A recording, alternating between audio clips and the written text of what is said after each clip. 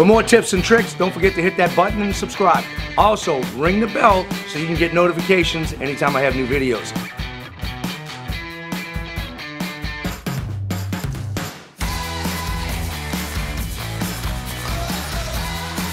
Welcome to Paul's Toolbox. I'm Paul Ricalde, and on my previous video, I showed how you can build these shutters yourself. Super simple way. You can take and make this shutter in no time at all. I have 3 boards that I cut at one time. Then I have this member, and my other cross member for another shutter cut at one time. I have a template that was simple to make. You put it on here and it spaces everything out correctly so all of them drop in the same way. On my end screen, you'll see that video and you can go directly to it. Now, what I'm going to do on this video is show you how to make these quick connect. We're going to use French cleats. These things marry each other and they snug tightly to the wall. We have a special tape that's real strong. We will put one side on the house, one side on your shutter, and then we'll pull it back out and have all our holes here for fastening. Super easy. It's going to pop together in seconds. And you'll have a shutter without even having to measure. You're going to be able to drop these in place. You see this right here? I replaced it on my last video. Look at this side over here. And I didn't want to bring that to your attention on the last video because it was a short one. But I want to tell you, look at how bad this is. How they don't match. This board is here. My next one is about almost an inch above it. Make sure if you have siding that you're putting on a house, you start off at the bottom. It has to be level. You work your way up. So when you come to this next side, same thing. It works its way up. If you have a lower ceiling on that side, well then the top of your board will be cut a little bit. But everything's going to line up. Now, that rant's over with. One day I might address this because I'm thinking about putting vinyl siding on my house and it'll all be straight. But we're going to get started on this right now. If you are taking and putting vinyl siding on here and you want to put the shutters on top of that, make sure that you pre-drill your hole through the vinyl siding so the siding can still move. Then put your screws in place. Okay, I just want to let you know that because I'm not touching on vinyl siding with these shutters. With these shutters, they're going on wood siding. The other ones are going on brick. Doesn't matter if you're going on stucco, this procedure will work on all of them. We're going to take these pieces right here and I'm going to line them up with this side. I have them on this side right here. I know what board it's on. At least my boards are even with each other right here on the face. It was where they met up on all the corners that they screwed up. So I'm going to take this self-sticking or double stick tape. I'm going to peel it off the back. Okay? We're going to put this one in place. You see where your screw holes are. Make sure that it bends out and goes up, okay? Your bottom ones will come out and up. The top one will do the same. The ones on your shutter will face down. No problem. Easy stuff. All right, we'll take this one right here. I'm 1 5/8 inches off. I put a little mark on there, and I'm just gonna line this up to where it's even because I will say that these are even. I measured them out. That's it. It's on there, all right? I peel my next one. I will put it up top. Can't get easier than this. This is easier than mounting regular shutters on there. And the great thing about this is I can pull them off anytime I want. So now we come back that 1 5/8 inches. Put it even with the bottom and push it. That's it. Now we're going to take the next 2 pieces and sit them on top of here. Once we do that, we just peel the back off, right? Okay, we have a sticky edge. All right. I need this to be tight coming forward. I can't have it pushing back for any reason at all. So I'm going to take this little shim and put behind it. That way it forces it forward. Make sure that they're tight. That's why I have one going one way, the other going the other, and it forces it forward. Same thing right here, shims. I'll put them against each other, right in the track. And get it down in there. And I push them against each other until they really force that forward.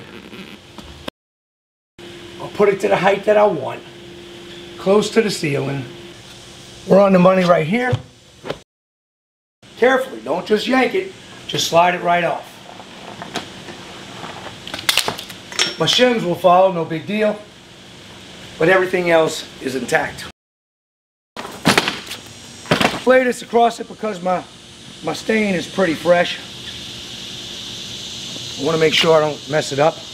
Put my square up against it and you can see I'm on the money, meaning my level was on spot. I'm going to put my screws in. Whoop. You saw that screw, huh? Hold it. Push it back a little bit.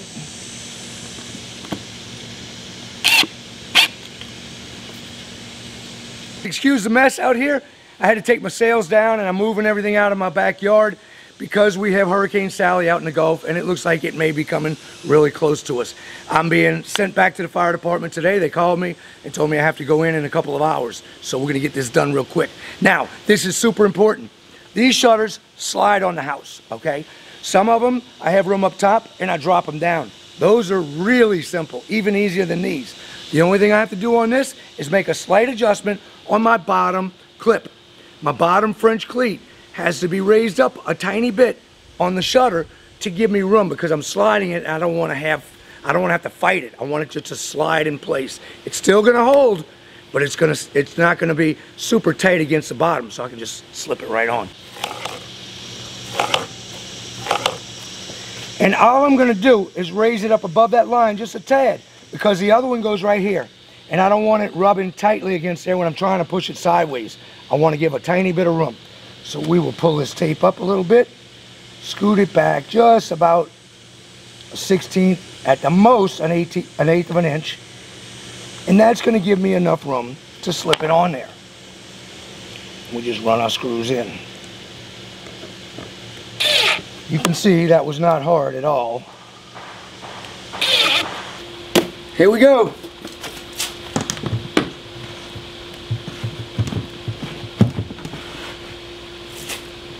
If you want these to stay in place after you have them in and you don't want them to move, all you have to do is put a tiny dab of silicone right in the top and bottom or in 2 spots and it's going to hold it right there and it's not going to move. If you go to remove them, just take your little razor blade right behind there and cut the silicone, slide them off. And that is all she wrote. You can check your siding and see if it's level.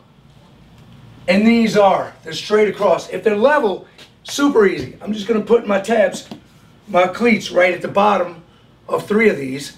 And then when I push it on there, that's it. I'll take and do one side, bring it over to the bench, and then I'll match the other one exactly the same as that. You'll see in a minute. And then that way, boom, we knock 2 out in no time. Throw the tape off. I'll put it down to the next one. Remember, these will face up. The ones on the wall. I'm going to come about an inch off the corner. That's it. One, I'll put one in the middle. I have my 3 pieces, same as the back. I'll just set them in place. And we're going to pull the tape off and shim them. And you'll see, put one shim one way, one the other. Push them together until they really widen out, tighten up. As long as this board, this trim is plumb, I can follow this. And I already see my mark up top. I see where I'm going to go. Get it right on that spot and push it.